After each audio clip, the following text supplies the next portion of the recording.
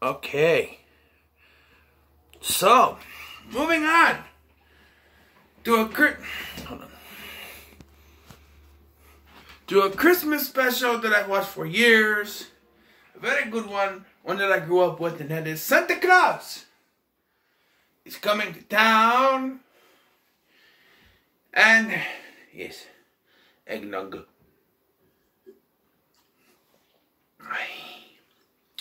So, what do we say here?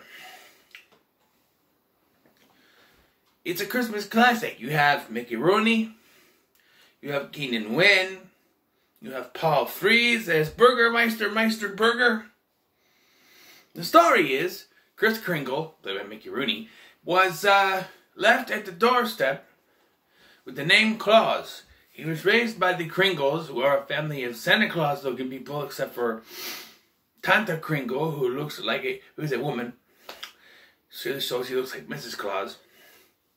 And he's raised by these these toy makers, who never get to, share their toys. But then one day, Kris Kringle, now grown up, says, "Hey, I'm going to share it with the kids of this small town." But Meister Burger, because he's an idiot and keeps tripping over toys, decides, "Hey, I don't like toys, so I'm going to make it illegal to have toys in my town." It's his fault he keeps tripping over them, I don't know. But that's what happens. And so it's basically the origin of Santa Claus. And if there's one thing I gotta criticize, it's that, and watching it this summer, I really saw this. I make a big deal about the Winter Warlock and how he's so dangerous and so evil, and you don't want to cross him, but he does cross him, and it just takes a choo-choo. Seriously, he comes, make a big deal about how you don't want to be anywhere near the Winter Warlock because he's evil, and he's dark, and he will, do bad things to you. And then when Kris Kringle comes across him, all it takes is giving him a choo-choo, and his heart unfreezes, and he's a good guy, and now he's helping Kris Kringle. Kind of all that build up to nothing,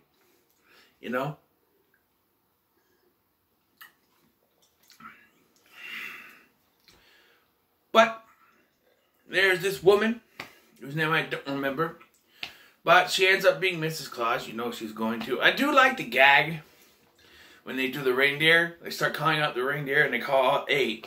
But then they're like, "And don't forget," and they show Rudolph, and the narrator, who's Fred Astaire, by the way, goes, No, that's a different story." I do like that. I also like the fact that they actually go to lengths to explain why Santa only comes around once a year. Here, he's coming around every night, but each night he does it, it gets more dangerous. And Burgermeister starts sending out more people to catch him, so it ends up changing from that to once a year so that it's easier for Santa. Makes sense. Although I do think that this has one of the creepiest looking Santas. Once Kris becomes Santa at the end of this special, he looks drunk off his ass. He's just like,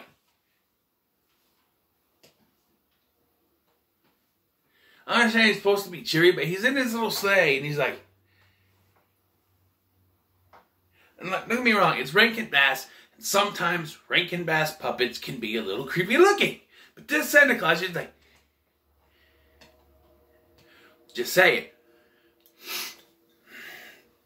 And I love the music. You got Fred Astaire singing Santa Claus is Coming to Town. You got the duet with Mickey Rooney and Keenan Wynn where they sing, "Put one foot in front of the other, and soon you'll be walking across the floor." And you have the song from Mrs. Claus, which I did not listen to, but it has wonderful visuals. I had the sound out. I've seen this a million times. It has wonderful visuals where it goes from, instead of the Rankin Bass puppets, it goes to Rankin Bass animation, which is some of my favorite animation. Some of my best, I have a whole bunch of VHS tapes of Rankin Bass cartoons. Like fairy tale cartoons like Robin Hood and Peter Pan and ones like that. I love Rankin Bass. And this is probably, you know, it's up there with Frosty the Snowman and Rudolph the Red-Nosed Reindeer. But yes, this is one of my favorite Christmas specials. And because it's a TV special, I don't have to give it a rating. Keep that in mind. So, yes, this is fantastic. It's a little short, but what else can I say? Burgermeister Meisterburger will always be a funny name to me. Paul Frees, if you don't know, is also the voice of Ludwig von Drake in the Disney World. May he rest in peace. I believe he passed away quite a while ago. But he's great. And there's Mickey Rooney. He's great as Santa Claus. And I'm starting to think maybe that's why he wasn't so fond of, you know, because you're like, okay, what are some of the greatest TV movie Santa Claus? Tim Allen, the guy from America on 34th Street, you know,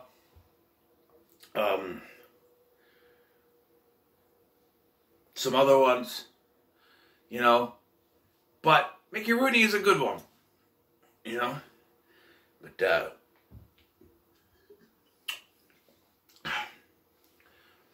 I think Mickey Rooney is an unrated Santa Claus. Underrated, not unrated. We don't want Mickey Rooney to be an unrated Santa Claus.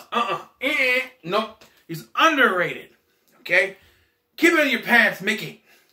Anyway, that is all for this review. I gotta get going. I gotta refill the old eggnog here. We'll be filming reviews throughout this day. If you're watching this on the day this comes out, it is Wednesday, the 23rd of December. And I will be recording reviews to go out on the 24th and the 25th so that I finish my Christmas stuff. So there is that. But I thank you for watching, and I ask you humbly, like, share, and subscribe.